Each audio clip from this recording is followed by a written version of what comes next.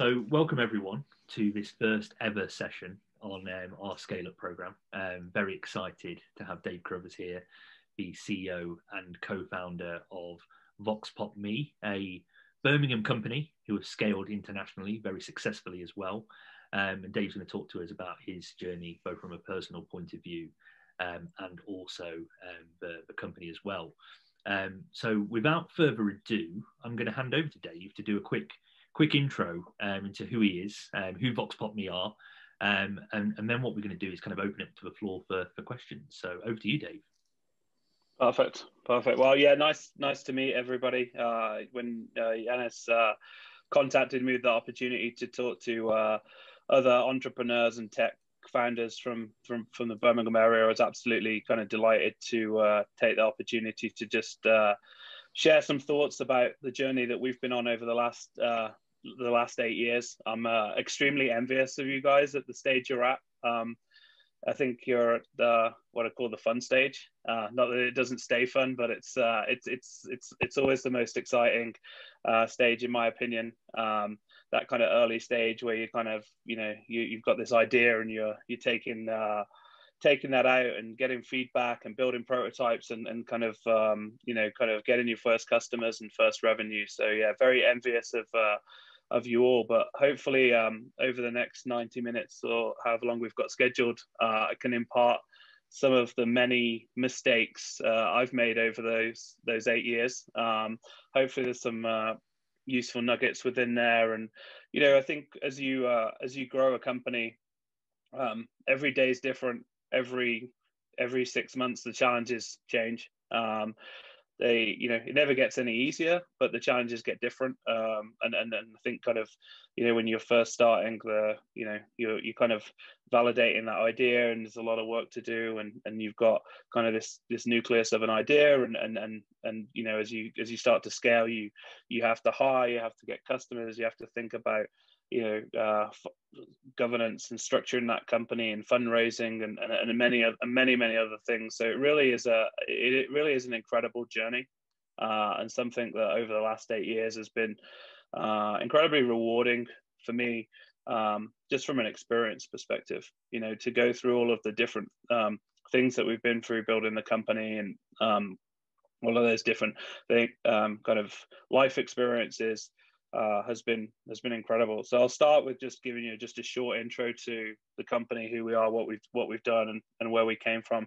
I'll keep it pretty brief because I'm sure the questions are the key thing that people want to get into, and happy to go deeper on anything. I think what you'll find with me is a very transparent founder in terms of the experience, what we've been through, and kind of very open to kind of admitting and putting hands up where things went wrong and we didn't get it right. So yeah, Voxpopme started in Birmingham in 2013. I was Birmingham born, grew up kind of in Solihull and went to Lighthall School, and set Voxpopme up off the back of a digital agency that I used to run. So the company I used to run was called One Result. It was kind of a mixture of a digital agency and tech accelerator kind of incubator. People would bring us ideas, we'd take equity, we'd start building out tech for them and help them raise money. And it was kind of a great experience, but eventually I got tired of building tech for other people that maybe didn't always have the grit and determination to take it from an idea phase into a real business. And spent a lot of time building some great tech that never really got off the ground, because I think one of the biggest attributes I think I see in successful founders is a grit and determination. Like there isn't kind of, they just don't accept kind of not succeeding. It doesn't mean that they win every time. They have to iterate and adapt and things like that and overcome. But they spend a lot of their time kind of, they just have a figure it out mentality. And I think that's the biggest thing there. There's an intellectual curiosity and a will and a brute force to say, hey, we're gonna get this over the line. So started Voxpopme. It's a video feedback platform, essentially founded on the basis that we knew that the world was getting more consumer focused. Customers have so much choice these days as to where they spend their money, what brands they interact with, what products they buy. And the way that companies were getting customer feedback, we felt was broken. You had surveys, things like SurveyMonkey and Qualtrics, which were great for giving you kind of the what, very qualitative. How many people think this? How many people prefer red versus blue? Whatever it might be. But there was no way of getting really rich kind of feedback, like the why behind many of those decisions. So we built a video survey platform, which had an app that consumers could download and earn money by participating in these video surveys. And from there, very quickly started to get interest. So our first customer was Asda, then Man City Football Club. This was almost before they were a big club as well, or devolving from the Premier League as it appears to be. But yeah, we started to get some good initial traction, and over the last I guess 7 years have really kind of grown. Companies now 65 people, we're around 6 million in ARR. We raised $23 million. I moved to the US about 5 years ago, off the back of a strategic partnership that we built. So my co-founder and our CTO Andy is still very much based in Birmingham, and about half the team are still based in Birmingham as well. But yeah, I mean, it's been an incredible kind of journey.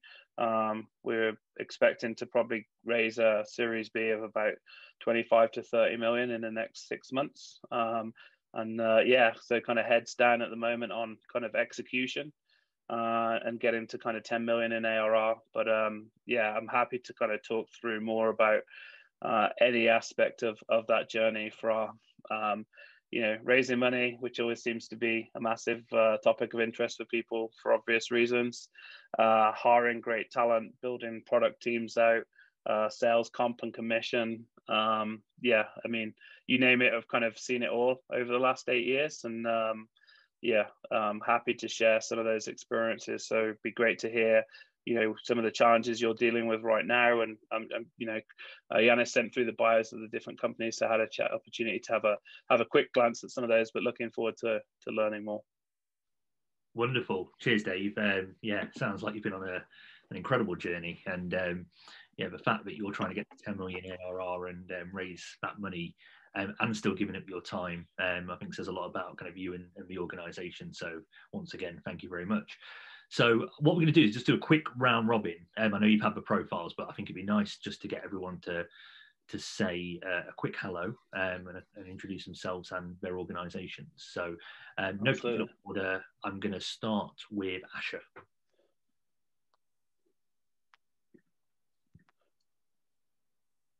Again. Hi Dave, I'm Asha. I'm a clinical psychologist and founder of Innovating Minds. Having worked with high-profile murderers and sex offenders, wanted to work at the other end of the spectrum to be able to support schools create mentally healthy environments. So we've built an online platform we used to deliver face-to-face services. So to scale our impact, built an online platform to take schools through that journey to creating mentally healthy environments. As a social enterprise, we also support children impacted by domestic abuse. So we've just changed that into a facilitators program using a membership portal for us to be able to train facilitators across the UK to be able to support more children, access early intervention. Fantastic. Wonderful. Thanks, Asha. Rich, over to you. You're on mute, Rich. Do it every time, don't you? Hi, Dave. Good to meet you. I'm Rich, founder at Kaido, sports scientist by background. So I used to work in professional sport with the likes of Leicester Tigers, Worcester Warriors and the LTA. Founded Kaido in 2016, initially back then to try and make sense of sort of consumer generated health data. So the likes of Apple Watches and Fitbits and all that good stuff.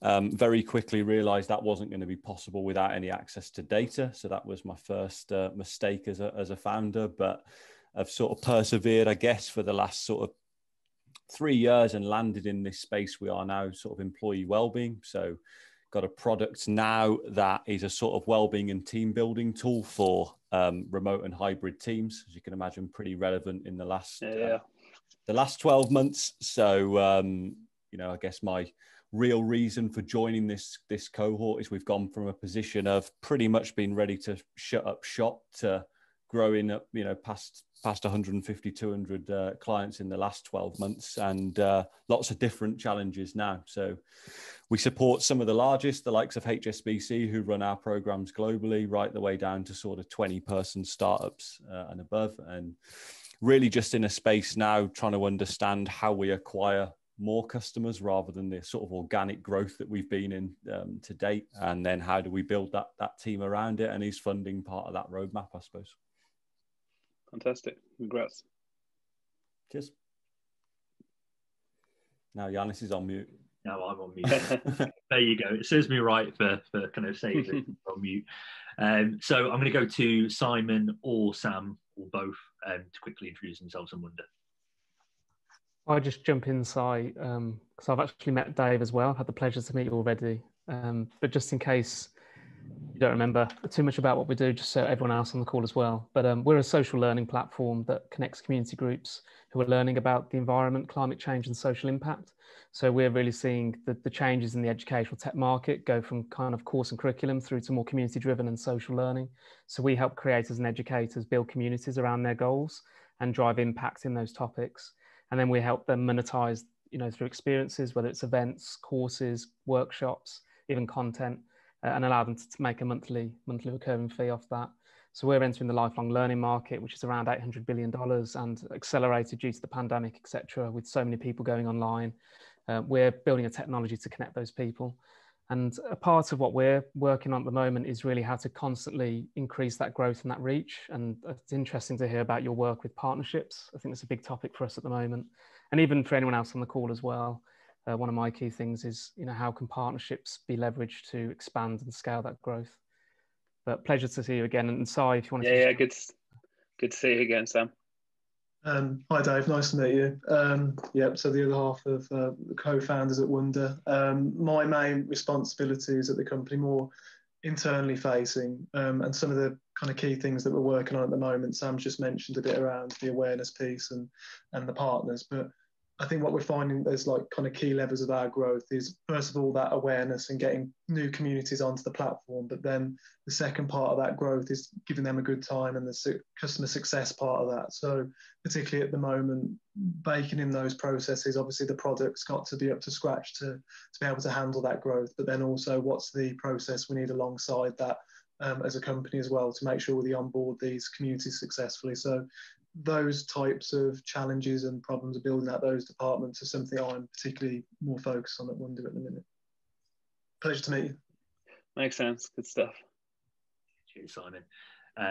Amar, we'll go to you next. Thanks, Yanis. Nice to meet you, Dave. I'm CEO of a company called Credicar. We've been going since 2018, and we're a pre-approval decision engine, and we use AI to automate manual underwriting decisions that lenders typically make. But we also automate the compliance piece when finance is being sold to a consumer. What all of this allows us to do, it allows us to speed up the finance journey by embedding finance into a customer journey. And yeah, so I mean, in terms of the challenges we've got at the moment, it's a bit more around prioritization. In terms of the banks and the companies we're trying to work with, because I mean, obviously we're in a long list of people that want to integrate with them. And are there any hacks that will allow us to kind of climb up that prioritization ladder? That's us. Perfect. Thanks. Congratulations for being in the Sunday Times this weekend as well. That was very cool. Thanks. So next on my list, we're going to go to Chris Woods at CyberQ. No problem. Dave, great to meet you. And it's great to see a fellow Brummie, actually, who's an entrepreneur. I should firstly mention that off the back. So I'm the founder and the CEO of a company called CyberQ Group. But before I tell you a bit about my company, it's probably worth just giving you a bit of background. So I've been in cybersecurity now for about 25 years. So started life working for a company called Fujitsu as a penetration tester, then went on to a company called HP, Hewlett Packard, where I was the director. So basically building global capability. That took me away from Birmingham up until about 4 years ago. So from HP, I went to the Middle East, went out to Qatar, and then as I tell people, I had my midlife crisis, Dave, at the age of 39. So I needed to start my own business, and CyberQ Group was created. So CyberQ Group, really, we're a cyber innovator, as well as doing, should we say, the bread and butter cybersecurity services. We do a lot around innovation, around the risks. We do a lot on the dark web. We do a lot on the deep web. We do something called human reconnaissance, which is digital footprint of individuals. And we've grown rapidly, really, over the last 4 years. We've got offices out in Ohio, so we have a US base where we raised a little bit of money. Our Centre of Excellence is based in the Philippines. So obviously, my background working at HP, building global capability came kind of natural. And again, when I came back to Birmingham, we kind of building that customer base. Some of the customers that we've got, I mean, quite fortunately, some $5 billion logos on our books. DPD, again, another local business. It was called Parcel Line. I don't know if you remember that, Dave. Back in the day, most of Birmingham used to work for Parcel Line at one point or the other. So again, on the back of that, we've kind of grown and grown and grown. But the purpose of joining this is, one, obviously, we'd like to support Birmingham initiatives, being a passionate Birmingham myself. And two, just to grow our customers, because we've grown organically and we've grown well organically globally. But it's just because we're good at what we do. And for the kind of metrics that we need to get customers. We need to get more customers.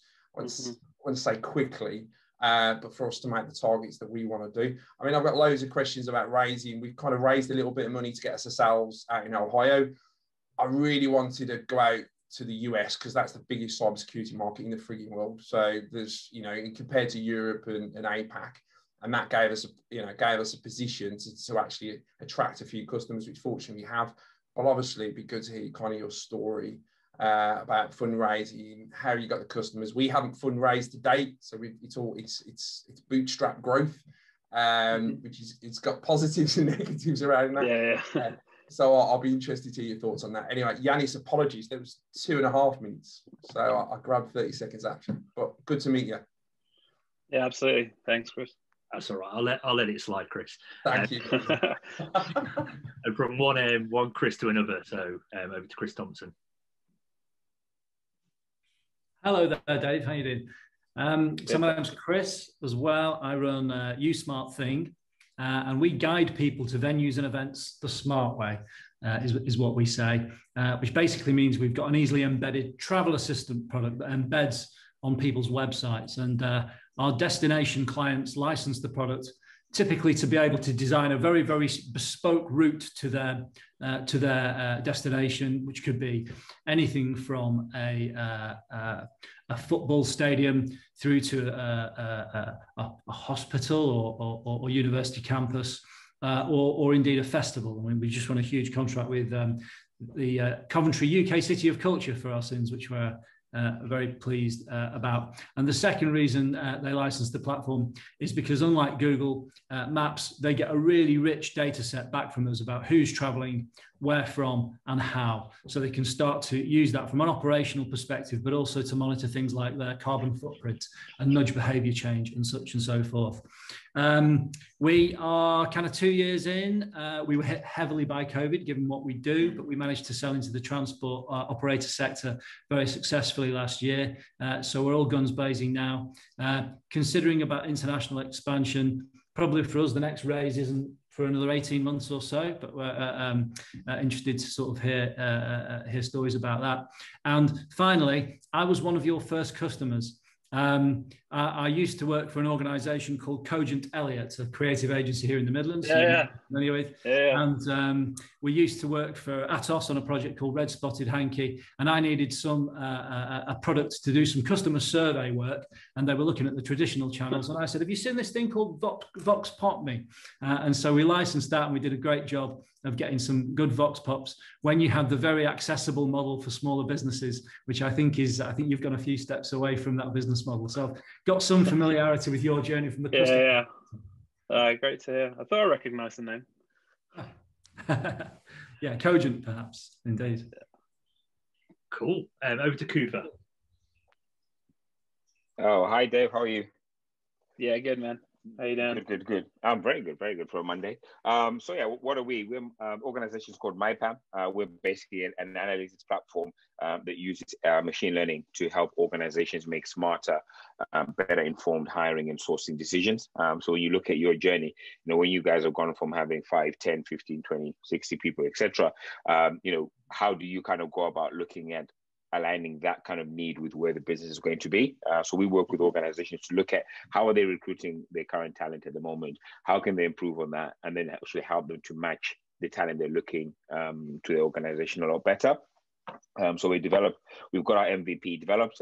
Fingers crossed, we're hopefully bringing on our first major customer in the next couple of weeks. So now that we've done it, we're kind of looking at how do we onboard them, as you know, all those type of things, bringing that together. And then we're obviously going to be developing the second phase of that, which is a kind of culture matching quiz and how we do the talent relationship process part of it. In terms of where we are right now, of course, there's 4 of us, and we're looking to grow further. So we're probably looking to increase the team about 6 or 7 this year. We're going for a pre-seed funding round. In terms of background, this is my second entrepreneurial journey. Funny enough, before this, I set up a company called Into Ambition, which was basically focused on developing a careers model in schools and how we're going to use tech. And we actually work with the Lighthorse School, so I know that school very well.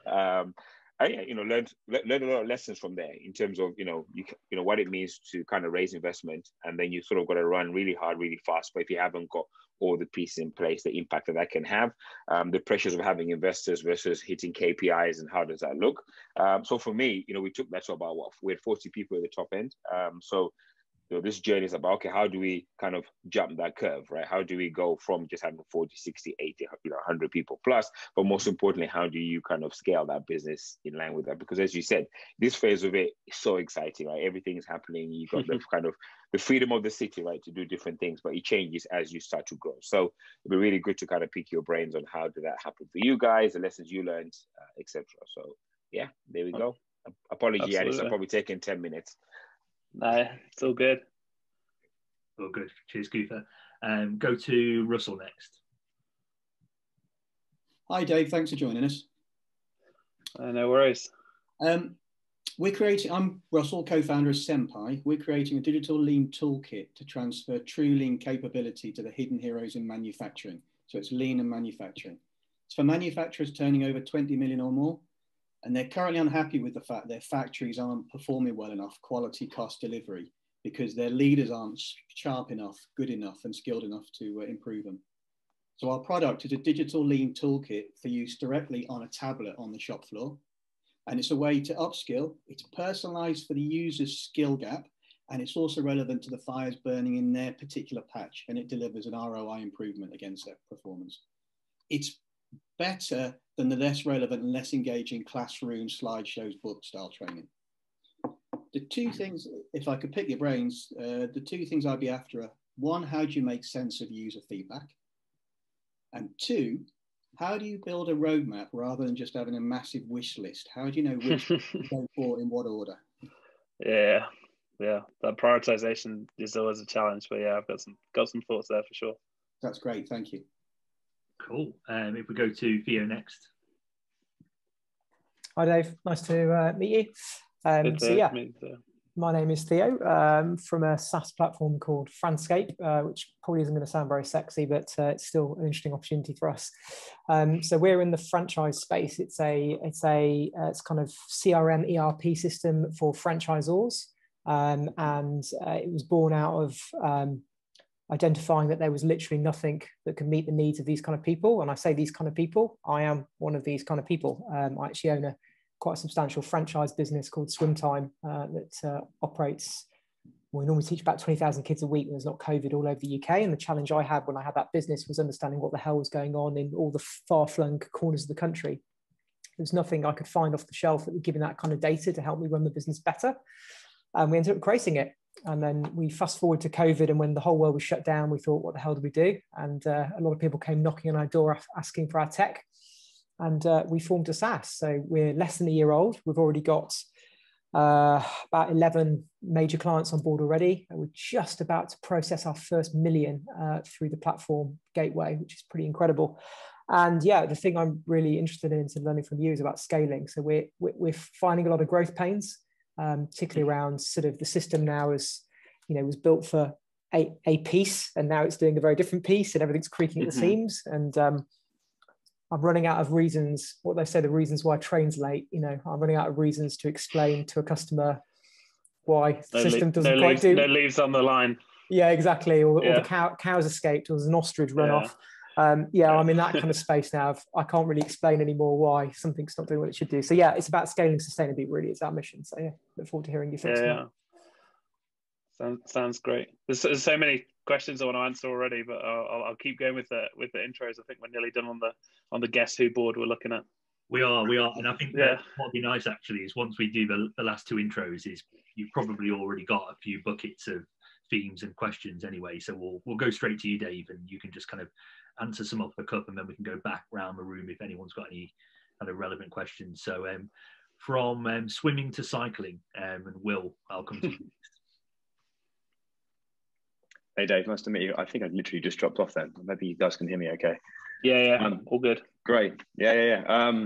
No, again, really inspiring to have you here. I'm really thankful for Yanis for setting this up. So my name is Will. I run a company called Energym. We are a smart tech, low carbon engineering company based in Birmingham that make gym equipment that generates clean electrical power. So we have systems which can be integrated into existing gyms to make them low carbon, sustainable and eco-friendly, as well as a home product going out to the market in about 6 weeks' time, which is a spin bike that generates clean power that can power your home office for a day from a single workout. We are currently 10 strong, primarily engineers, some marketeers and some administrations now. We had a seed round that ran from the end of last year. That's going to take us through to the end of this year. We're currently at the point of imminent launch. So lots going on, lots of moving parts, lots of things going on. I'm finding the more people I hire, the more busy I become, which I would have thought it was supposed to work the other way around. But yeah, I think really my main kind of key pressing points to learn from you are things such as, scaling effectively, that priority list that I believe the guys have mentioned, and, selecting the right path, making sure that it's true to the company and making sure that it takes us from A to B into the right way forward. But yeah, excited to learn more. Cheers. Perfect. Good to meet you, Will. You too. Well, and last but not least, we'll go to Don, who's got a lovely branded background. Right. Very on brand. Hi. So can you hear me clearly? Yeah. Yep, perfect. Yeah, so my name's Don. I'm the CEO of Conndigital, stands for Connected Digital. We're on a mission to digitally support autonomous vehicles to enable mobility for all. So we're a driver's vehicle and ride-hailing business, and we offer mobility as a service as our offering. We've been voted a top 10 AI company by Vodafone and Intel. We've secured about 5 million to date in terms of funding and grants and investment. And this is all so that we can test our MVPs, so our driverless vehicles in real world trials. Despite COVID, we managed to secure about 1 million in sales through POCs. And believe it or not, we actually made a small profit. Our challenge now is to get bigger and better MVPs with potential commercial partners, and successfully make sure that we're ready for our Series A. And it's ensuring that we have the right milestones, we have the right stats, key performance indicators that enable us to be ready for that Series A. That's the big challenge for us right now. Fantastic. Sounds a great business. Thank you. Wonderful. And then I'm just going to quickly let Chris Blackwell say a few words, because Chris is my co-lead on the program, so it'd be nice for him to just kind of intro himself. Hi Dave, nice to meet you. As Yanis said, I'm the co-lead on the program, so looking forward to this. And I guess I'm not really here to throw questions in, but just one thing I'd be interested to hear about, and one thing that we talked about last week at the launch session, was the importance of environment and the people around you, and how that can kind of drive ambition if you've got the right people around you. So just would be interested in the space around the questions, whether that's been part of your journey, whether you've had people that have sort of inspired you, who've been around you, or people that have kind of, you know, shown a path a little bit for you, or people that you've walked alongside that have kind of helped. Yeah, absolutely. Yeah, so you want me to start there, as that's the one question I can remember? Yeah, I've made some notes, so don't worry. Yeah. Go for it, Dave. Yeah, I mean, I think for me, people are everything on the journey, and that comes from employees, mentors, how your family supports you, and you know, without all of that, it's kind of, you know, it's difficult, right? There's good days, and the good days are great, and the bad days are really, really bad. So unless you've got a great support network, you know, there's a reason why, you know, there's a high rate of failure within startups. There's a reason why there's a lot of founder burnout after, you know, 5, 6, 7 years, because you get up every day and you run through a wall, and you have to keep running through that wall. And if you decide to take venture money, then, you know, the best analogy of taking venture money is you run on a treadmill, and every 3 months someone comes along and, you know, adds a couple of degrees to the incline and adds a couple of points to the speed. And you know that they're going to be back in 3 months' time to do exactly the same again. So you just have to learn to run quicker. When I think about kind of people I've surrounded myself with, I think at the start of it is, you know, having a great co-founder. I don't know how many of you have got kind of co-founders. Maybe a show of hands of people who've got co-founders. Okay, so yeah, about half the group, right? So, you know, for me, that was a really important thing. Whilst I had a technical background, a development background, I was far from a developer. I think David Maidment might be listening in on this call, so he'll certainly attest to that. One of our former employees who now works with Sam and Simon. But you know, I had a really, really strong co-founder, Andy, who I'd worked with for a few years before.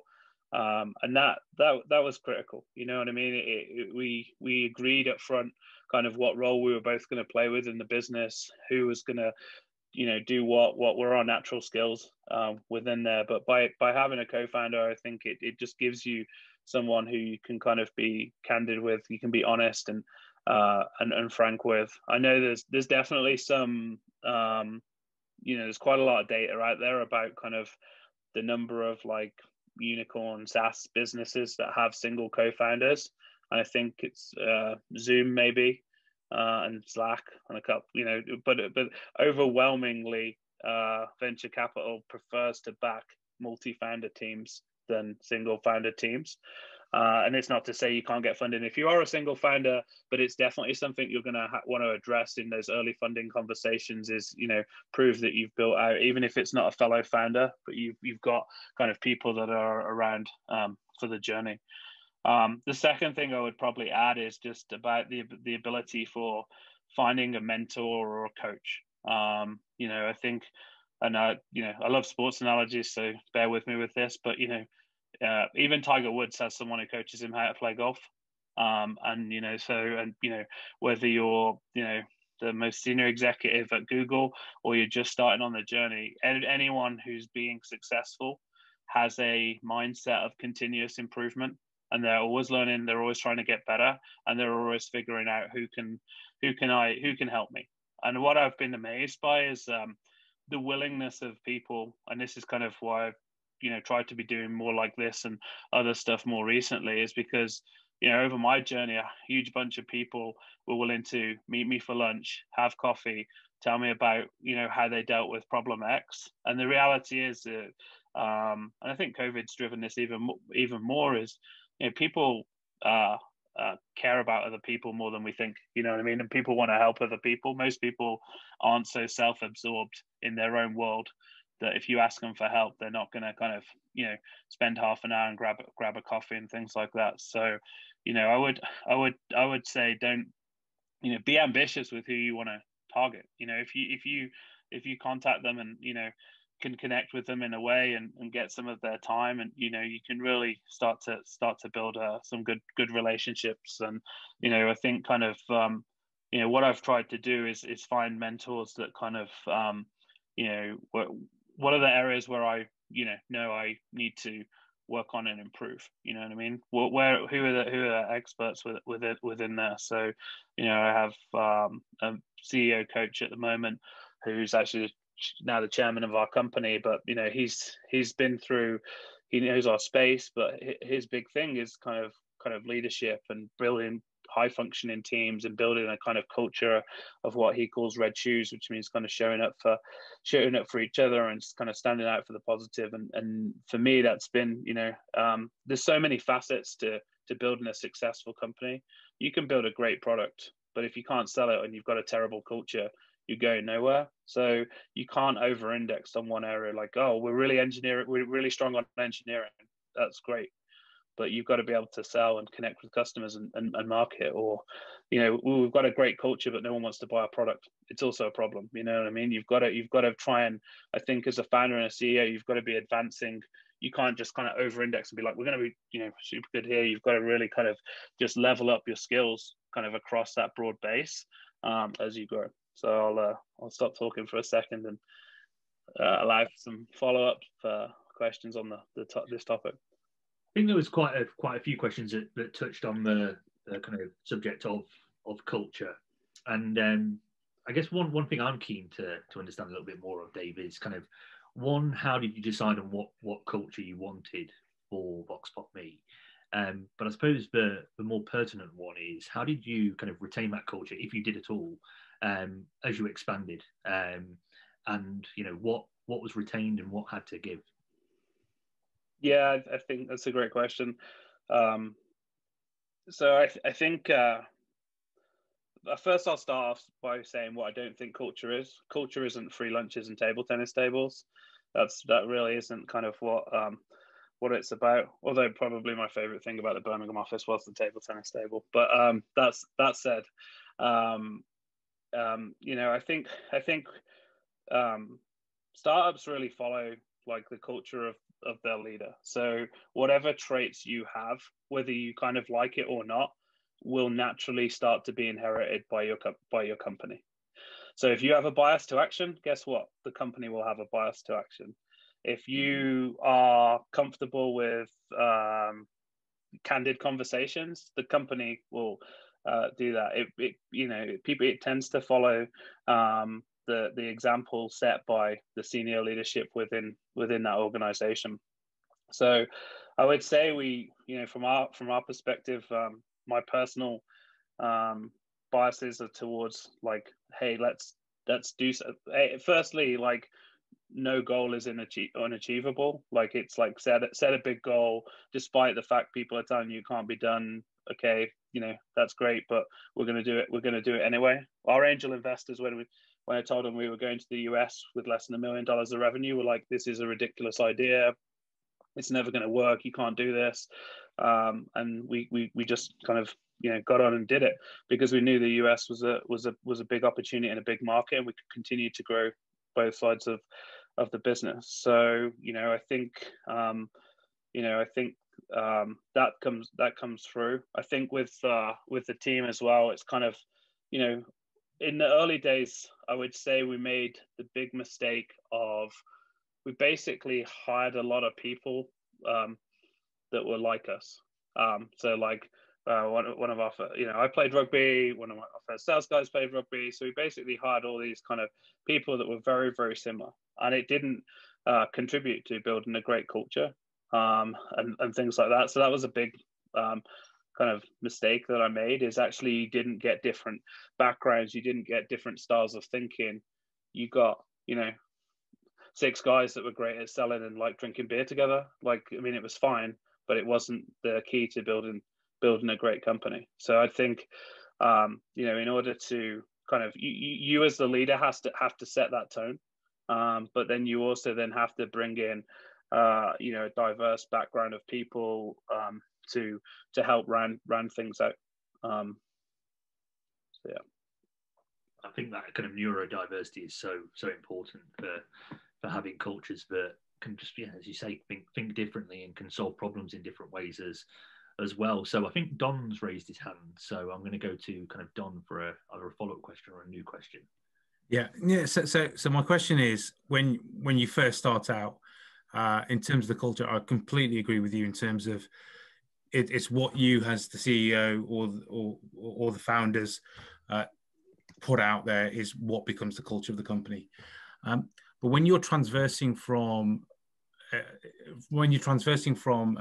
let's say startup to a scale up, and you're now getting ready for your Series A, and things become a lot more formal, if you like, in terms of procedures and processes and so on and so forth, how do you still maintain that culture of a startup, if you like, or do you feel that changes or becomes something else? Yeah, I know what you mean. So yeah, I mean, I think at this early stage, you're so scrappy, right? You're just trying to figure everything out. Good enough is definitely always good enough, and most of the time, not good enough is good enough. When you're trying to figure that out. But I think what you can do is like, you can over-index. Oh, we're at this stage, and now we have to act like this, which I don't really think is true. Yeah, clearly, as you grow and you scale, you have to add some more processing, some more operational, stuff, some different ways of working. The way you communicate, collaborate as a team, the way before it was like whoever the CEO, like. Roadmap's a great example. Like 3 years ago, like I would set the roadmap. Like I don't touch the roadmap anymore. Like we have a product manager, we have a CTO, we have a client advisory board that like gets involved in that and things like that. So it's very difficult to transition from a culture where it's like, hey, let's do what Dave wants to do, to like what is in the best interest of the company. And yeah, occasionally you have to kind of say, hey, we just need to get this done. But the majority of the time, you've got to hire good people, get out of their way and let them do that, because you wear so many hats in the first 2 years. And that's been a challenge for me, that transition from making every decision to almost making zero. Just like if I'm making a decision, like it's either something pretty serious has gone wrong, or it's a pretty difficult decision. There's you hire a great team around you, and you don't end up kind of as involved in some of those day-to-day decisions, because you've got to trust. Because again, you become the blocker to scaling quickly.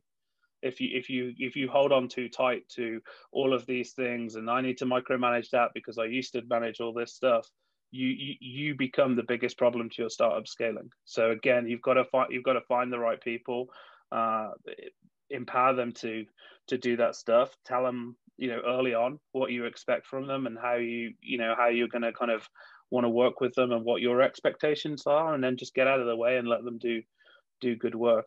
But yeah, I mean, I think it is a transition as you scale. But I think if you kind of have a mindset of, oh, we've got Series A now, so we now have to become this super formal organization that now changes everything.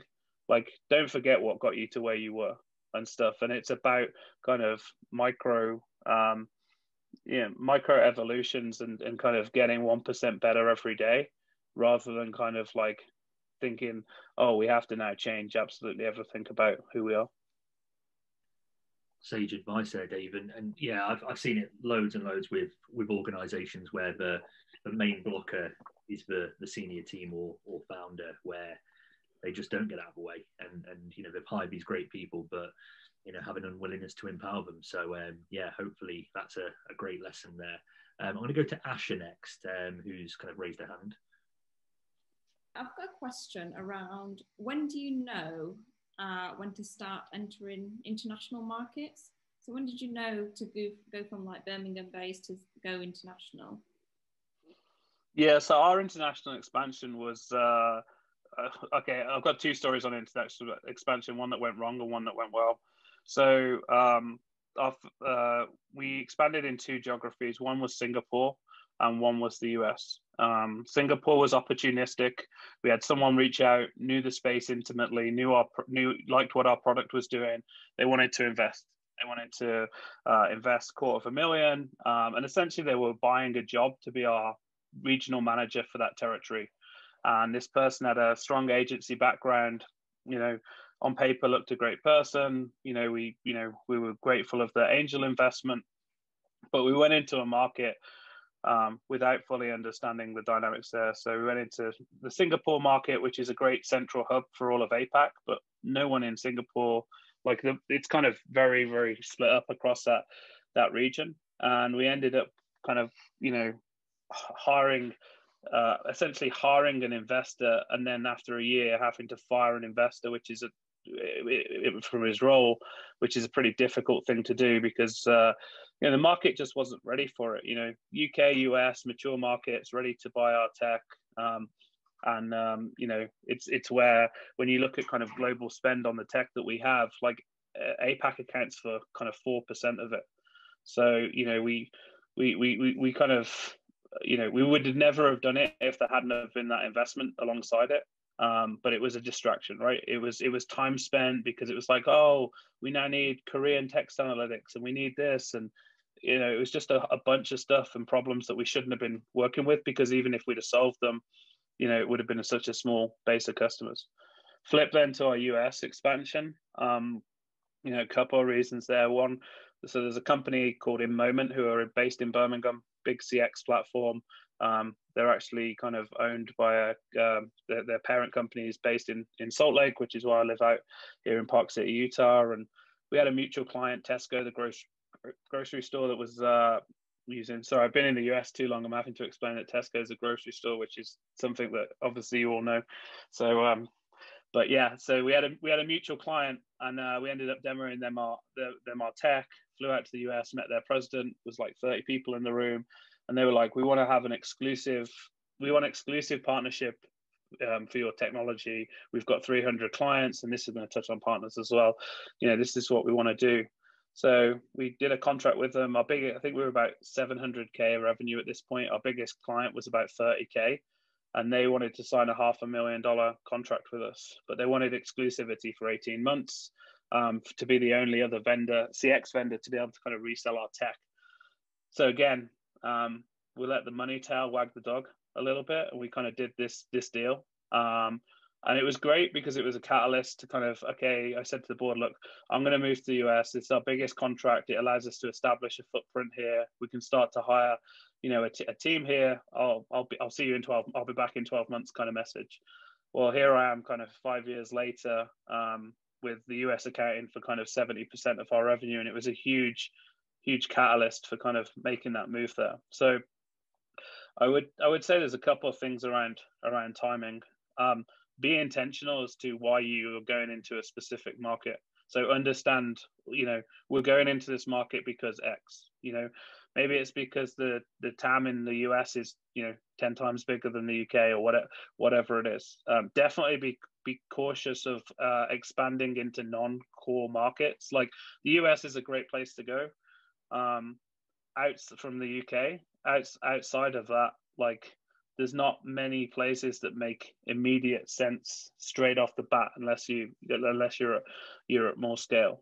And I would argue it's probably easier to scale in the US than saying, hey, well, we're going to attack Europe and Germany and France and all of this stuff. So I think that there's people who say, well, you have to wait till this revenue milestone, you have to get to there. I think if an opportunity presents itself, then you should definitely consider it. I mean, we were sub $1 million of revenue, and our angel investors. And again, this is another thing. Angel investors are great. Don't let them run your business. They don't. The large majority of them haven't got a clue what they're talking about. They don't know your space. They fall back on advice that worked 20 years ago. And again, like, this is not being disrespectful to angel investors, but this is just the reality. I've seen plenty from investments I've been involved in, and they come to board meetings and talk a lot about kind of how it used to be and stuff. You know what the market is, you know what the space is. Yes, of course they can give you some advice, but that's all it is. It's a data point. Listen to it, take it on board. But really you should make your own decisions. So at the end of the day, they are just an investor. This is still, unless you've signed some really bad terms, this is still your company and you make the decisions. So if you want to expand internationally and you think you've got a good reason why it, and you believe in it, even if other people don't, I don't see why you shouldn't do it. Love it. And I saw a few smiles from around the virtual room there, so I think that resonated with quite a few people. Simon, did you have a question? I know you had your hand up, and then you I think you may have took it down. Yeah, I did take it down. I think you answered it in a couple of ways, but maybe if I go with it, and if there's anything perhaps hasn't been said, please feel free. But it was about, you were talking about perhaps how founders delegate responsibility down into early teams and things like that. But particularly now that getting that scale and the business growing, what sort of traits became really valuable to your team, and ones that maybe actively seek out when you're hiring? Was there any secret sauce there? Yeah, in the early stages of that team's growth. And I think that links nicely into, as well, a common theme throughout the introductions, which was all around prioritization as well. So yeah, I think that's a great question to be tackled. Yeah, great question. Yeah, I mean, I think when you're looking at that, I'm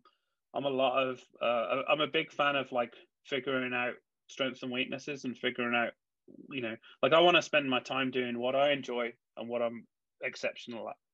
So your job as a founder is to basically remove anything that doesn't fall into those two buckets as quickly as possible. So for me, huge vision, huge bias to action. I want to get here. This is how we should get there. Here's the high level strategy. I'm not the guy who's going to now document that into 20 pages, figure out exactly what all the metrics should be, measure that, set up a process, train all the team. That just isn't me.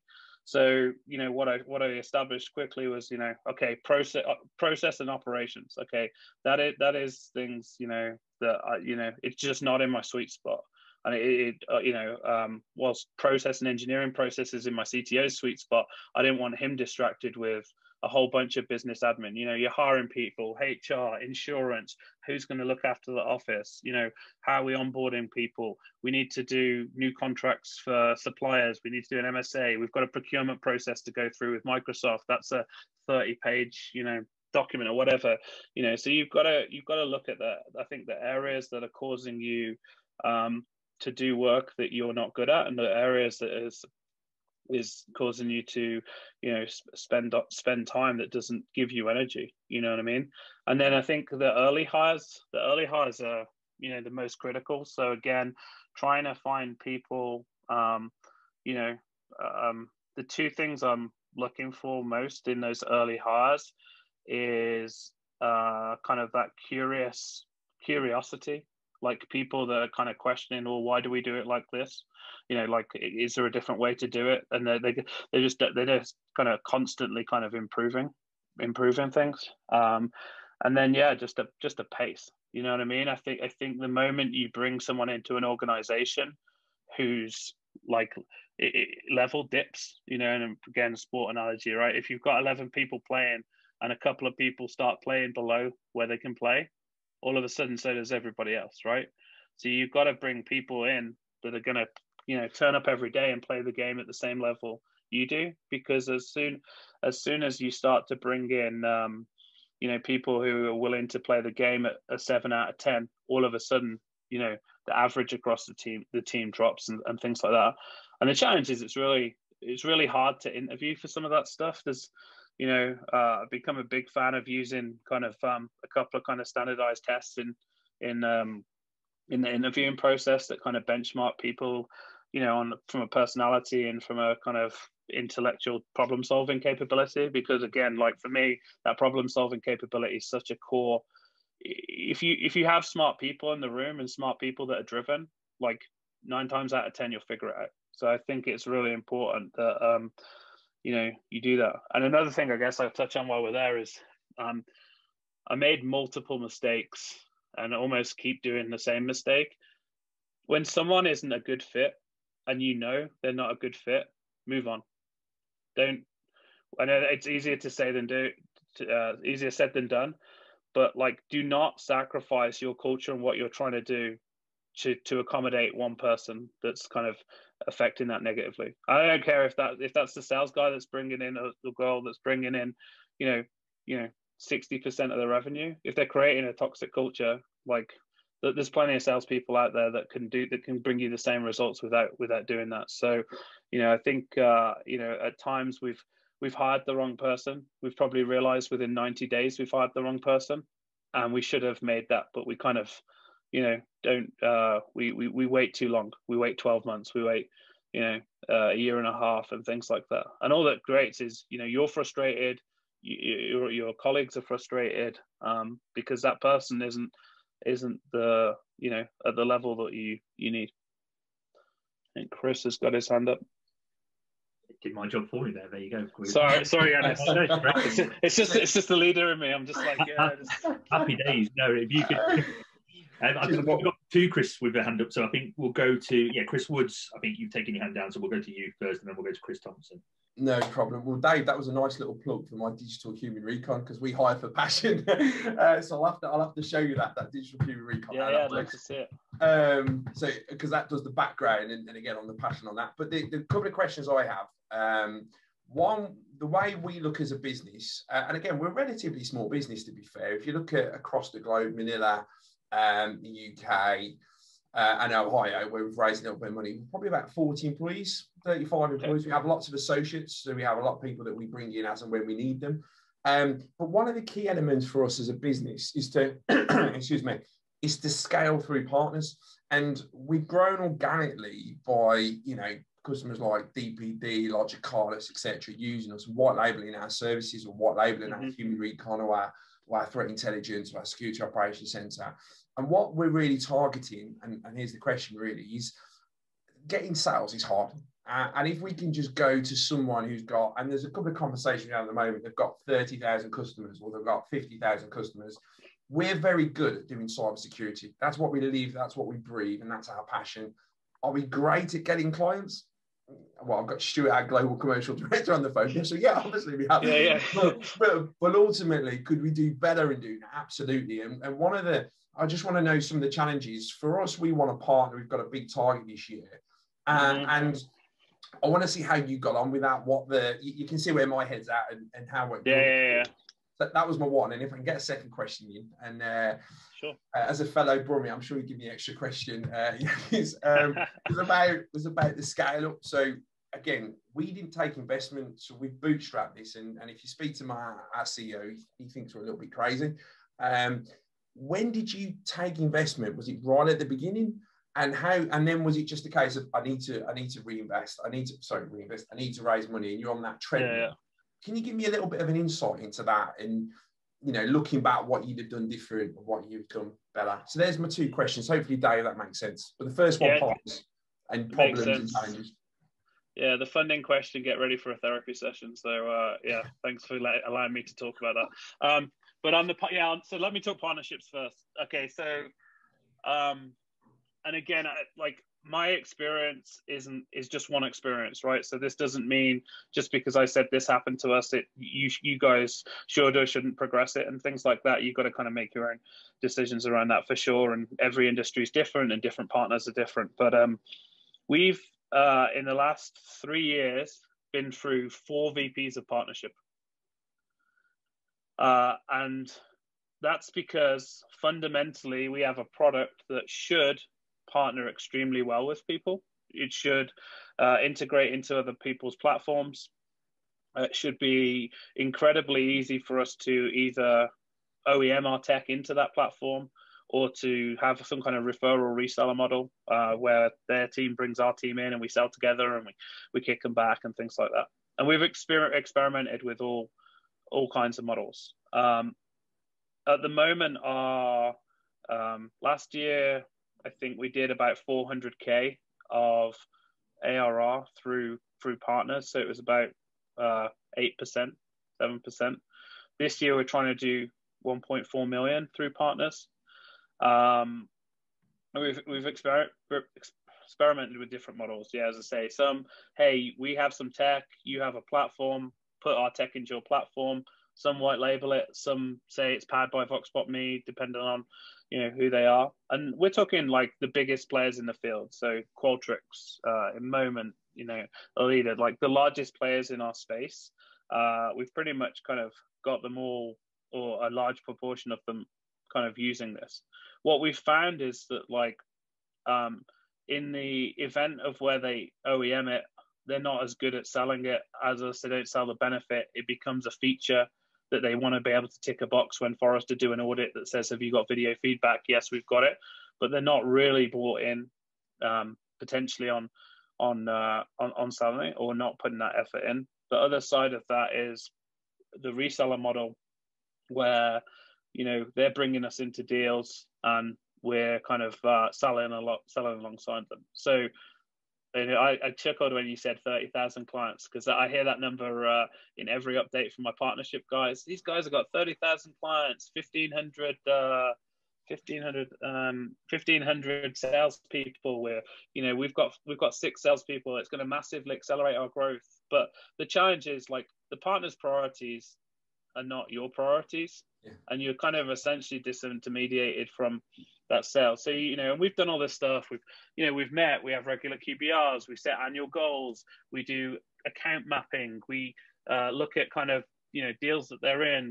How do we get into their install base? But a lot of companies that they're all companies they're not always as good as they want to be at upselling to their existing install base. So whilst they have this huge amount of kind of install base, okay, how good's their customer success team? Our sales team still involved in going and upselling the client? And then when I look at someone like Qualtrics, huge player, we're one of 200 partners. So like we're like, wow, why aren't the reps remembering any of the stuff we've told them? It's because they have a different partner company coming in every third day telling them why they're the latest and greatest. And when you've got a team of 1,000 people, it's hard enough to train them on your own product, let alone like make them subject matter experts on that. So I think partnerships is still a key part of a growth strategy. It is something to think, but what I would caution is it always takes longer, and much longer than you think. So we've been like, I've been burnt three years in a row, like putting bigger expectations on partner pipeline, because you have all these good conversations. You're like, this is going to do it, and then nothing. End up with a lot of people, or a lot of what I call Barney partnerships. I love you, you love me, but okay, great, but where's the revenue? So that's the challenge. Partnerships that make a great press release, they don't always make a great P&L. Great feedback. Cheers, Dave. Thank you. And then fundraising. So we raised 23 million in total. I was fortunate/unfortunate to have some angel investors that I was connected with prior to setting up Voxpopme. So when we set up Voxpopme, they were already investing in other companies that I was kind of bringing them and saying, hey, look at this, or and things like that. So I was kind of sourcing deals to them. So we set Voxpopme up initially with those guys, and because of tax things, we raised about 300k to start, of which I put about 100k in, and some other investors put some of the rest of the money in, and that was because of the SEIS limit was 30. So I owned 30%, and then put my 100k in, and we put some other bits in as well. And so we raised money from the start, and what that forced us to do was, one, it allowed us to obviously hire a few more people than we could afford, and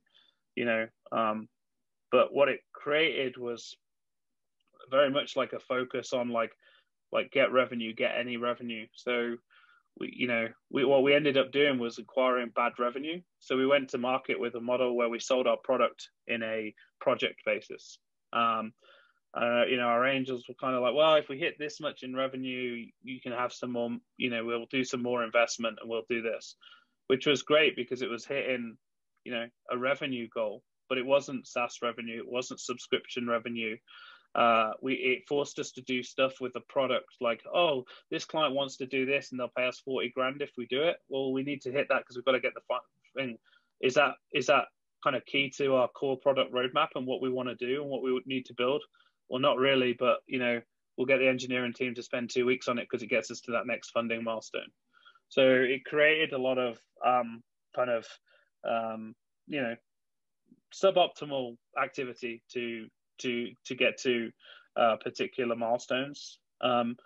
We raised money through Mercia Technologies, who was our first institutional investor. So we ended up probably doing six angel rounds, 6 seed rounds. So it was like 300K and then 400K and then another 250. Then we did 900. Then we did 500. And then we finally did an institutional round. So what we had was this constant cycle of never having enough money, right? So it was like we were raising every 6 to 7 months, which meant everything we did was very, very short-term focused. Everything was just to get to that next milestone. I think there is obviously a different funding climate in the UK to the US around, seed stage, early stage things. There's, I'm sure you've all met with some angel investor who's asked you for a 5 or 10 year plan. Like the next time someone asks you to do that, I would just say, I don't think you're a good fit for us.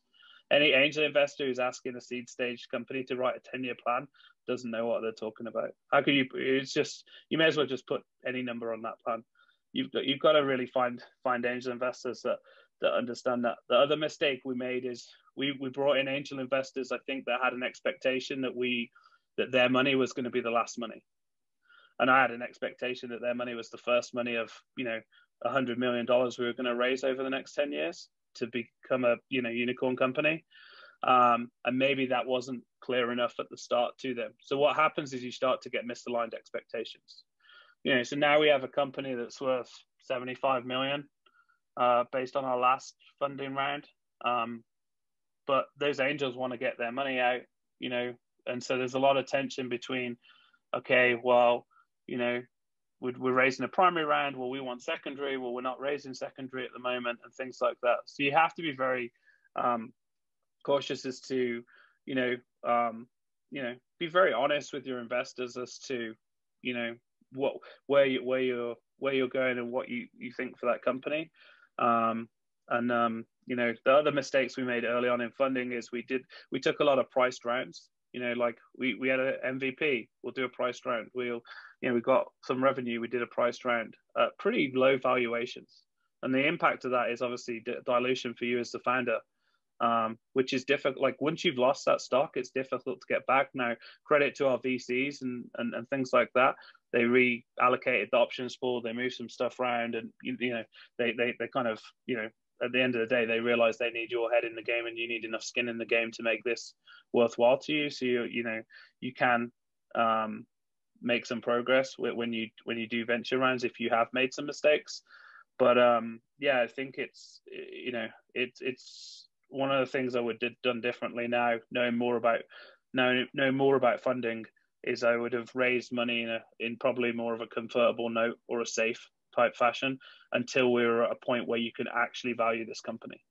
Because when you're pre-revenue, or you have a tiny amount of revenue, how are you really valuing it? It's an idea, it's the potential, it's a team, and things like that. And that's there. Whereas with a convertible note, essentially that note will convert to equity on a priced round when you raise proper money. Now, again, that might be like a US bias, Yanis. I'm not sure how many convertible notes are being thrown around in Birmingham right now. Yeah. Well, not enough in my opinion, which is kind of an interesting topic, because we're going to be looking at actually bringing some US investors to this forum to have conversations with the cohort, because I think that there's a tendency right now to focus too much on investment opportunities within the region. And even if you look at Bristol, Manchester, and some of the investment that they're seeing in their tech and digital companies, the majority of which is coming from outside the region, majority London. But actually, if you look at some of the Tech Nation data and deal room data, actually for the first time we're seeing like US investors invest a lot into UK firms because of the way the markets are right now. So there's a huge opportunity for organizations to tap into those US investors tell a compelling story, and then kind of activate and utilize some of those convertible notes. So we're going to be doing a whole session on investment, but yeah, as it has been throughout this whole session, Dave, some great advice there. So we're going to go to Chris Thompson next, who's had his hand up for quite a while. So over to you, Chris. Hi there. I should take my hand down. Wow, we've covered some ground. I wanted to sort of on the partnerships question, but actually relating back to Ash's earlier question, I might have misheard you, Dave, but I was really interested in the Catalyst deal, the exclusive deal that you talked about that kind of took you over to the States. I firstly wanted to just qualify I'd got it right, that it was an exclusive deal that was the catalyst to do that and to take you over to the US. And then secondly, I wanted to ask how that's going. Presumably, you're outside of that exclusivity now. How long was it for? How did you get out of it? Did they want to retain exclusivity? Because we're really concerned about the right model for market expansion. And, that's the question. Yeah, perfect. So the deal was structured in a way where they had a couple of things. They had exclusivity. It was a contract that was 100K up front.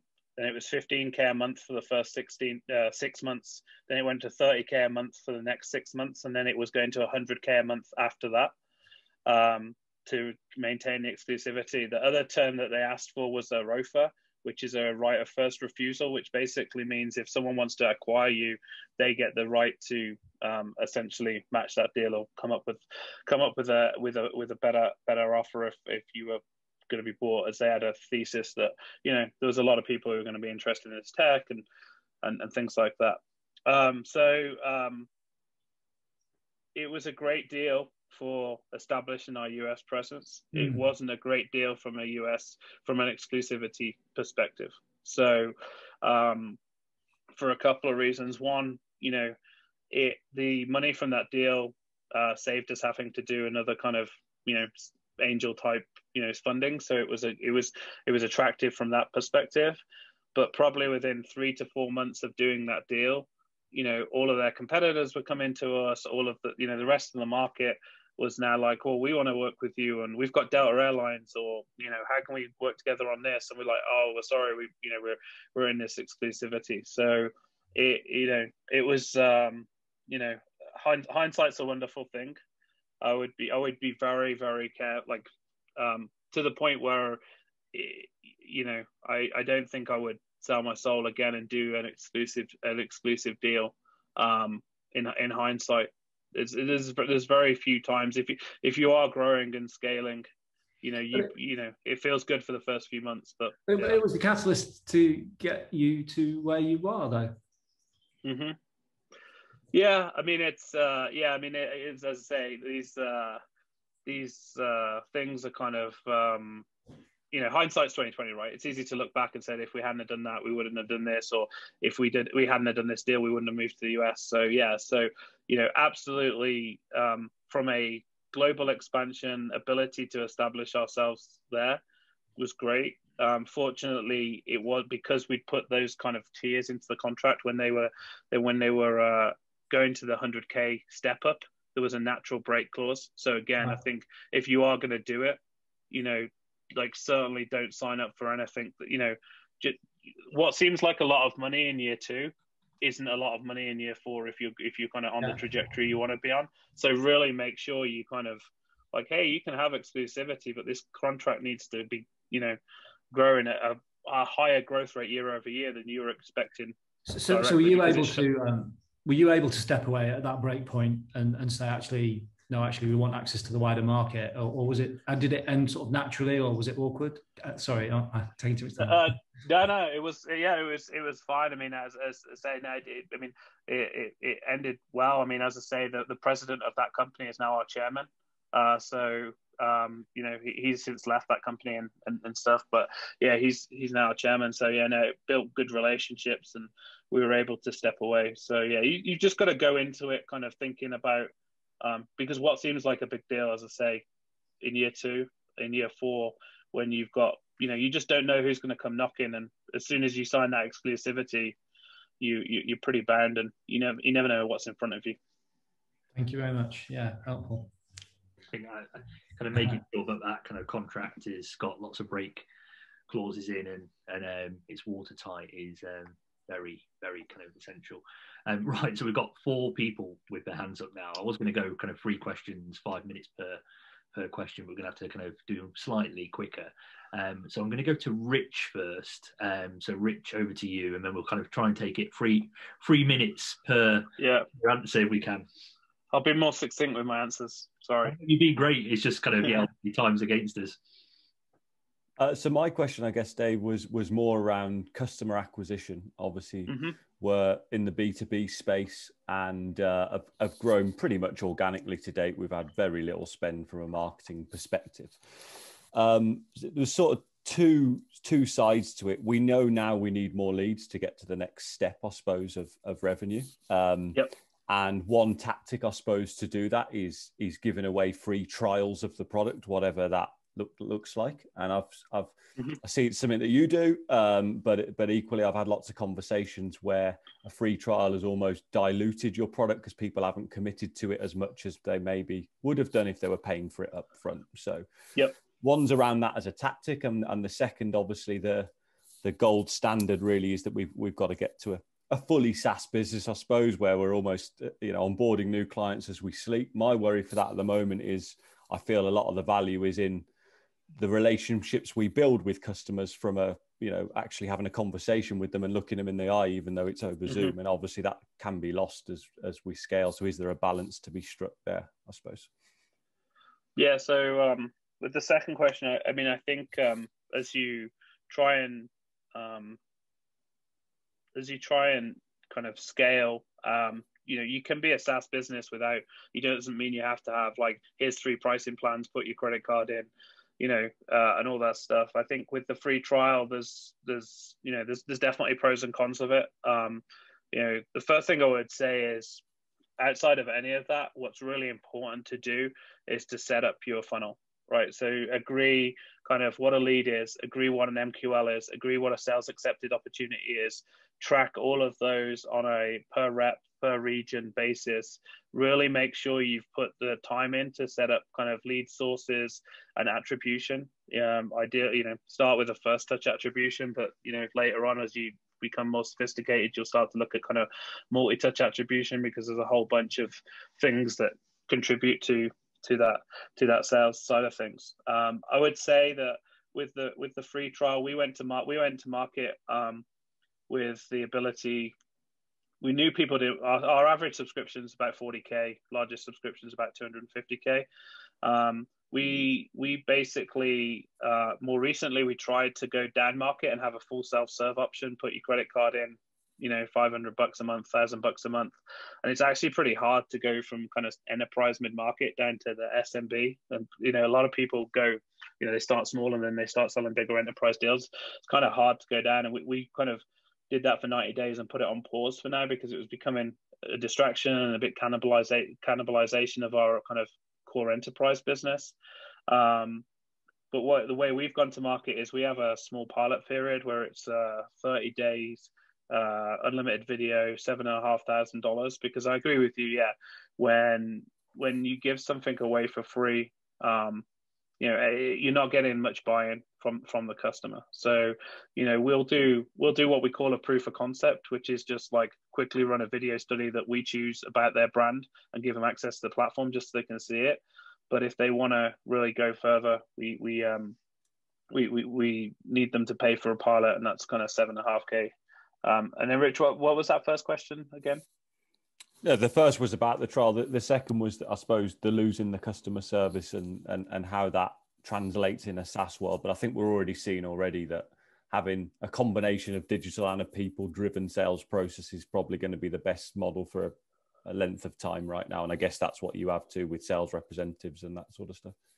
Yeah, I mean, there's a really great presentation that on Sastra that Thomas Tungas does around all this, around like, what's your ACV size? Should it be BDRs? Should it be a supported sale? Should it be there? And what are the conversion rates you should see? So I'll try and dig that out and send it to Yanis, and you can share it with the group. But that's probably one of the best resources of this. If you're not familiar with Sastra, and the Sastre University. It has incredible resources on pretty much every subject from revenue leaders, CEOs, VPs of product, all kinds of things from some of the biggest companies, and it's all free. Amazing, thanks. Yeah, follow Jason Lemkin on Twitter. You won't go wrong. Perfect. Thanks, Dave. What a resource. It's following that for years. It's great. And then Cooper, if we go to you quickly. All right, thanks a lot. Well, Dave, I've got to admit, when you were talking about your early stage investor journey, I came out in a sweat because that's exactly what we went through in my first startup. So I completely understand that, and it's a good lesson learned. In terms of just kind of a question that's slightly different. So when you think about the journey when you guys started with a few beers in Birmingham and where you are now as an organization, out of 10, how would you kind of rate that vision versus the reality side? In terms of like, where did we want to get to and where are we? Yeah, and where you are now. Yeah. It's a difficult question. I would say a 7. And the reason I would say that is because, and I think what happens is as you grow, you kind of, I think it's important as you grow to look how far you've actually come. And because a lot of the time it kind of, you have these aspirations, particularly in the venture world. I mean, I remember one year we grew at 130%, and our investors were unhappy because we told them we'd grow at 160. And you're like, okay, well, so you've got to celebrate those successes and things like that. And, that's down to, being forced to build financial models that, have got little more than hope built into them. There's a lack of predictable, scalable revenue because you've got no data to be able to build a predictable, scalable model. So yeah, I would say that, we've done pretty well. It's taken a little bit longer than we wanted to get certain places, and that's probably because a couple of missteps on hiring, as we've talked about, and product in terms of going down kind of, oh, we're going to build this, and really not staying true to our vision. I think the biggest thing that slowed us down is saying yes too often. And in the early days, you'll get early customers asking for a whole bunch of stuff. And my advice would be to protect that roadmap and protect that vision, because it's very easy to say yes to, client A is a big client for us, at the moment, let's say, and they're 20K a year, which is a big client for you, maybe at the stage you're at. But if you start building a bunch of stuff for that client A, soon they're not that a big client, but you've still got to support that tech. You've still got to continue to upgrade that tech. So you end up kind of doing a whole bunch of stuff. So, and then the other thing I would say is we've, and being pretty candid here, I would say we've brute forced our product market fit. Like there's the book I would recommend reading is called From Impossible to Inevitable. Again, it's by Jason Lemkin, but yeah, probably one of the best books on startups that I've ever read. And the reality is, like, you're like, well, you've got Microsoft, Diageo, Verizon, all these huge brands as clients. So you've obviously got product market fit. Well, the reality is yeah, we've done really, really well to get those brands. But like, we still, even at this stage, aren't at a point where I can just pour money into a marketing funnel and guarantee, every rep hits quota, all of this, all of the stuff that you would want to see, low churn rates, great net revenue retention, great product usage. We have it in pockets and things like that, but we're still trying to figure that out. So that's why I'd say a 7, because it's like, on the surface, it's a great business, great story, a great valuation, all of that stuff, and that all of that's true. It's just I'd like it to be a bit more predictable. We're still having to figure stuff out, and we're 8 years into this, and we're still kind of figuring out how do we scale. And prior to COVID, events were a huge part of our customer acquisition. We'd go to industry trade shows, we'd buy lots of beers, we'd host dinners, we'd we'd be the kind of company that people recognize, which has been really good for brand awareness. We were ranked number 1 in the world for qualitative research and all this stuff. But as soon as those events disappeared, we didn't have a digital channel that was really that well established to drive high quality lead MQLs that converted at a point. which then forced us to kind of be like, okay, well, maybe partners are the answer, and they've helped, but partners is slow. So like that didn't solve the problem either. So you still, you're always figuring it out, I guess is what I'm saying. That journey never stops. Yeah, it's the importance of kind of spending your time to analyze that funnel, isn't it, really, and ensure that you are kind of constantly optimizing it. There's no easy way of kind of forming the right go-to-market strategy. But we are going to do a separate session on that. Actually, we're going to drill down into what it is to form a world-class go-to-market strategy and customer acquisition model and funnels and all the rest of the lingo that goes into all of that. So yeah, should be a good one. So we've got Don. I think you've got your hand up. So we've got 4 minutes. So yeah, there you go. Yeah. So mine's a funding question. What was the most difficult funding round, and does it get easier over time?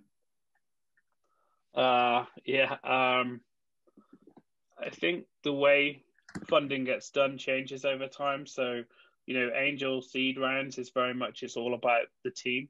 Like, do I believe this team? Are they solving a problem that's genuine? And do I have some belief in this team? At a Series A, I think you're looking for kind of various traction points of proof of product market fit, really, in Series A. And then as we come into a Series B, it becomes hugely metrics driven. You know what I mean? Like at a Series B level, people care less about the problem you're solving. It's like, how many reps have you got? Are they all on quota? How much can you generate? Like, it's super data driven. So I'd say like it starts, if Series B is super data driven and super seed round isn't about the team and the problem, it kind of changes along that continuum as you go. I think the hardest round was probably that first, probably our second, like our Series A1, because we brought in a US investor, we brought in another UK investor. They had completely different theses on in kind of investment style. So our UK investor wanted to take fees, like monthly fees plus a percentage, like a placement fee and all this. And the US investor's like, well, so when we have to issue our US investor a warrant, because the warrants will, if they're getting it, they're like, we don't even have a mechanic to take fees on a deal like this, but we're not going to let them take an extra 50K off this, so we want a warrant for that. So just dealing with like those two different cultures. And then I would also say that kind of the due diligence that some UK investors require at a Series A stage is frankly insanity in comparison to, and me and Yanis have talked about this a lot, and I've had the pleasure of seeing both sides of how it's done, and just the in the UK at the moment, the majority of investors are still kind of private equity type companies that have launched venture arms, and they have investment committees, and they want to go through rounds and present multiple times to their investment committee, and then present to their board, and like, whereas our investor in the US is like, we met the team, we got a term sheet, like, let's go. Whereas our UK investor, we had to spend 50K on commercial due diligence, 20K on this due diligence. It's like, it's a completely different world. And I think in terms of the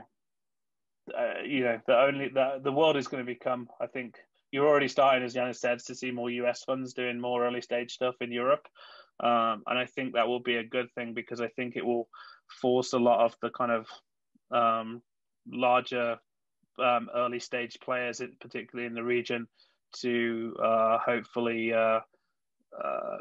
change their approach to things. Because it's if we want to put Birmingham on the map as a technology thing, we've got to get out of our way a little bit and bring in the right capital and the right type of thinking. And again, we see it all the time. One investor thinks burn rate is fine here, another one thinks burn rate should be down here. So like I was in a board meeting where one investor's talking about a path to profitability and the other one's talking about how do we grow faster and spend more money. Like, that's quite difficult to manage as a CEO. because like someone's going to be disappointed, and if you aim for the middle, you're probably going to keep no one happy. So it does create some challenges as you expand globally, just different mindsets. I do think that the Birmingham brand that we have, or that Yanis is building, is borderless, although it's focused on entrepreneurs in Birmingham initially. But it shouldn't be. We should be able to raise funds, more monies from wherever, whether it's the US or elsewhere. And I think, would you, if you had to go back, would you have gone straight to the US to try and raise funds, or stayed in the UK? Or yeah, I mean, I think it's a bit like what I was saying to Chris with that in-moment deal. It's kind of easy to say now, being here and lived here 5 years, and look back and say, you know, we couldn't have done this, or our angel deal we could have better structured, or whatever it might be. I think if you know, I don't think it's as easy as just kind of rocking up in the US and getting some capital, because whilst there's an abundance of capital out here, you know, there's an abundance of very, very smart people working on very, very difficult problems as well in the US and stuff. So it's like, you know, there's competition in Birmingham, but you know, that we're now competing on a global landscape, right? In terms of talent and things like that, and good ideas can come from anywhere. I think it's great to see this kind of, you know, even the larger funds are kind of like expanding. You know, there used to be, you know, unless you went to Stanford and knew someone who worked at the venture fund, you weren't getting funded. And at least there seems to be a little bit more of a leveled playing field coming, but that change is still slow. But I mean, it's, yeah, I think it's difficult to just kind of land in the US and get funding. I think you've got to have some things, but some kind of traction, or some meaningful traction. But again, once you have some meaningful traction, it is pretty easy to get an E2 visa and come to the US. And that's the one other thing I would say is, like, I think if I'd have hired someone to run the US for me, it wouldn't have been anywhere near as successful as me coming in and being in that market. And so I think we got the best work of both worlds by leaving our CTO and building a core engineering product team in Birmingham, and then building out a more commercial go-to-market team in the US was kind of really the best of both worlds. And did you do that when you were still single, or did you have a partner that you had to bring with you? Yeah, no, I have my wife and 2 kids came with me. So it's kind of like, hey, we're moving to Salt Lake City. And she's like, what? And I'm like, yeah, well, just for a year. And like, no one really knows much about Salt Lake City, but it's kind of, yeah, in Utah. And it was a good experience. And yeah, my wife actually is our VP of operations. So she's worked in the business for some time. So she has a good understanding of what we're doing and things like that. So awesome. That, I mean, what a personal and professional journey. Yeah. Lots of fun along the way. So unfortunately, that's all we've got time for. I think we could have gone on for another hour and a half, actually. And look, I think if people have got questions, it's always a case, isn't it? We kind of finish these sessions and then people have got questions. So, Dave, are you all right? Kind of, you know, we've taken some of this offline and firing you a few questions via email if I can kind of for sure. Them. Yeah, sure. And then I'll if you send them across, and then maybe I'll like record a Loom or something and send a video response back. Awesome. Yeah, there you go. Utilizing video. Okay. Great. Well, look, thanks for your time. I know it's super early there. So go and have another coffee. But yeah, like Simon's just said, actually, thank you so much for all your wisdom, advice, insight, and hopefully we can now kind of start to turn Birmingham into kind of that global tech hub, and start to bring in lots and lots of expertise and investment from further afield. So no, thanks once again. Have a great day, and everyone else have a great day too. Cheers. Yeah, absolutely. Thanks for having me. Cheers. Appreciate it. Thanks, everyone. Take care. Good luck with everything, everyone. All right. Thank you. Bye.